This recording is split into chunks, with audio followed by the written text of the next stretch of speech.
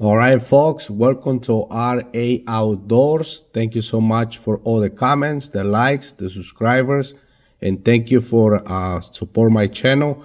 So let's go tie another beautiful jig here, folks. You can see my camera here. This is the material that I want to use. This is brand new. I ordered that a couple days ago, and we got to do this because beautiful materials here, guys. So you can try in the spring. All right.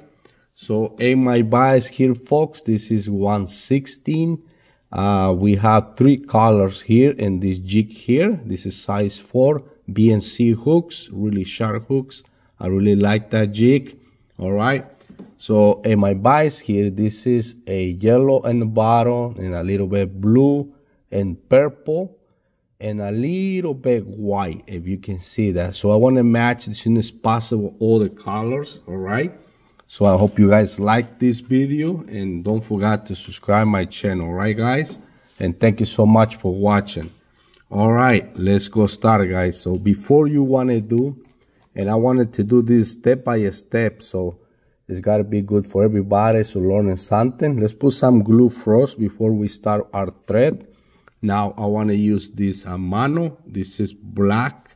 All right, so I want to start behind the head here, and you just go back all the way back to the hook point, folks, here.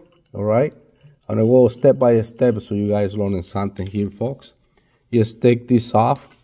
Now first material that I want to use this trying to match a little bit everything. This is a marabou yellow color. Okay, I have a piece ready to go here, folks. Okay, so it's easy for me, so we'll save a little bit time. Okay, so I want to take a mayor. Okay, but I really don't want to make too big that profile. I want to be not too big but not too fat, not too skinny either. So all right, so that should be enough here. I want to grab this with my left hand side, folks, and cut this off. Okay, just like that. And I want you to wet this material, and just wet your fingers a little bit, and just wet this a little bit like that.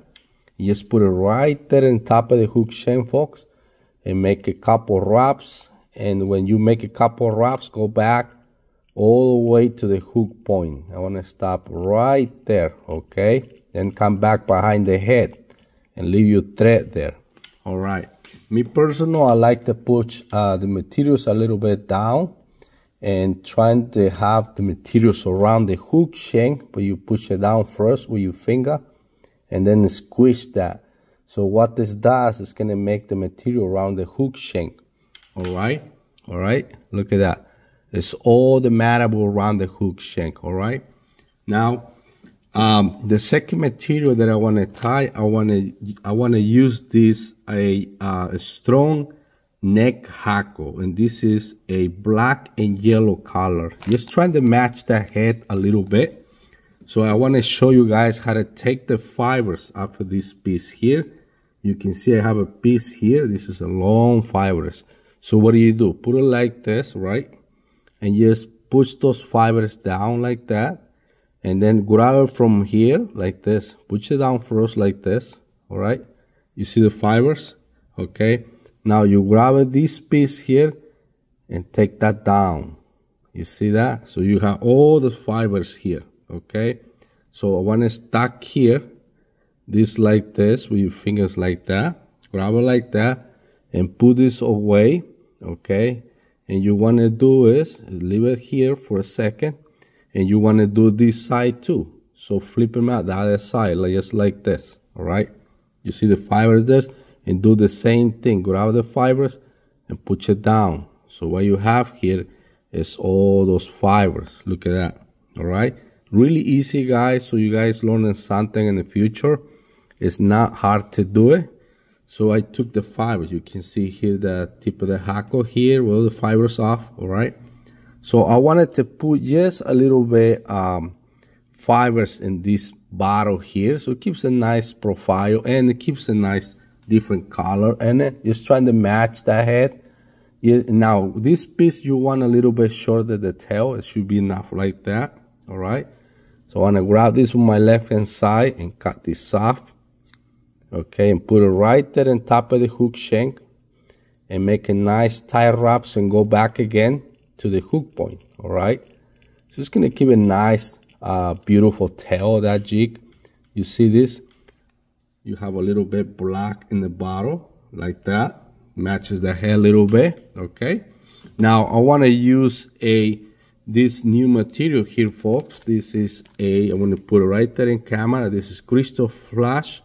This is hot yellow color. Okay, and I wanted to have this piece here ready, so I took a one piece, fill it up on both sides.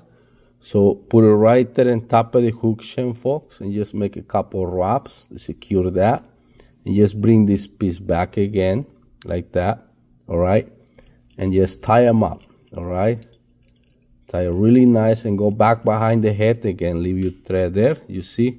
So I have a couple pieces here, and I like to do is cut some of the long ones and some of the short ones, so give a nice profile on the tail. You see that? All right, now me personally, I like to put a lot of glue into the body here, so when I tie my chenille, it sticks really well to the body there. Okay, so put some enough glue there into the body here.